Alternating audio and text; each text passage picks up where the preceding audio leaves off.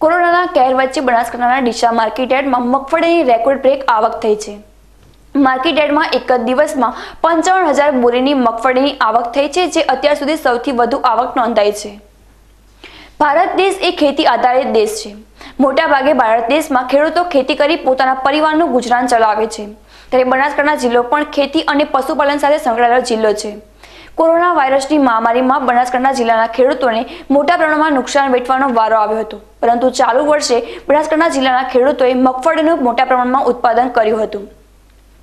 બનાસકાંઠા જિલ્લાના ખેડૂતો છેલ્લા ઘણા સમયથી કમોસમી વરસાદ અને તીડના આતંકથી મોટું નુકસાન વેઠ્યું હતું, જેના કારણે ખેડૂત સતત મંદીનો માર સહન કરતા દેવાદાર બન્યો હતો। ત્યારે આ વર્ષે જિલ્લામાં મગફળીની સારી આવક માર્કેટમાં થતા ખેડૂતો અને વેપારીઓને સારી આવક મળી રહી છે। ડીસા પંથકમાં આ વર્ષે ઉનાળુ સિઝનમાં બાજરીની સાથે સાથે ઉનાળુ મગફળીનું પણ પુષ્કળ પ્રમાણમાં વાવેતર થવા પામ્યું હતું। આથી અનુકૂળ વાતાવરણ અને પિયત સુવિધાના કારણે મગફળીનું ઉત્પાદન પણ નોંધપાત્ર થવા પામ્યું છે।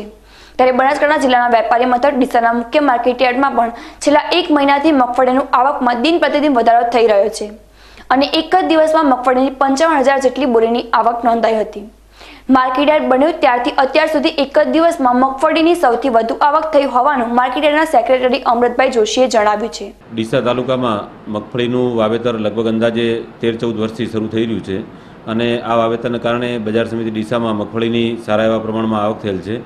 ચાલુ વર્ષ દરમિયાન ઉનાળુ સિઝનમાં મગફળીની સારી આવકના કારણે લગભગ 1251 રૂપિયાનો ભાવ નોંધાયેલ છે અને 24 તારીખના દિવસે રેકોર્ડ બ્રેક ઉનાળુ મગફળીની આવકની અંદર 55,000 બોરીની આવક બજાર સમિતિ ડીસામાં નોંધાયેલ છે અને ખેડૂતોને પોષણક્ષમ ભાવ આજના તબક્કે મળી રહેલ છે। કોરોનાની મહામારી પરિસ્થિતિમાં ખેડૂતો થોડા તકલીફમાં હતા, પરંતુ માર્કેટ યાર્ડનું કામકાજ પૂર્ણ કાર્યરત થતાં ખેડૂતોને પોષણક્ષમ ભાવ મળ્યા, જેનાથી ખેડૂતોની અંદર ખુશીની લાગણી લાગી રહી છે। આ વર્ષે ઉનાળુ મગફળીનું ઉત્પાદન પુષ્કળ થતા આવક પણ વધી છે। સરકારે ટેકાના ભાવે મગફળી ખરીદીનો ભાવ 1100 રૂપિયા સાચો હતો, જ્યારે ડીસા માર્કેટમાં પ્રતિમણ મગફળીનો ભાવ 1000 થી 1251 રૂપિયા રહેતા ખેડૂતોને મગફળીમાં પ્રતિમણે ટેકાના ભાવ કરતાં પણ 100 થી 150 રૂપિયા વધારે મળી રહ્યા છે। કોરોના મહામારી વચ્ચે બનાસકાંઠા સહિત સમગ્ર ગુજરાતમાં ખેડૂતોને પણ મોટું નુકસાન વેઠવાનો વારો આવ્યો છે। જોકે હવે ડીસા પંથકમાં પણ આ વર્ષે ઉનાળુ મગફળીના મબલક ઉત્પાદનની સાથે સાથે માર્કેટ યાર્ડમાં પણ સારા ભાવો મળી રહ્યા છે, જેથી ખેડૂતો અને વેપારીઓમાં પણ ખુશી જોવા મળી રહી છે।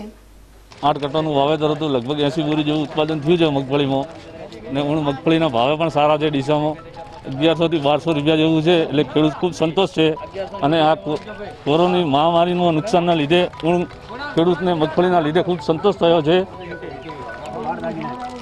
એટલે ભાવ સારા છે એટલે ખેડૂત ખૂબ ખુશ છે।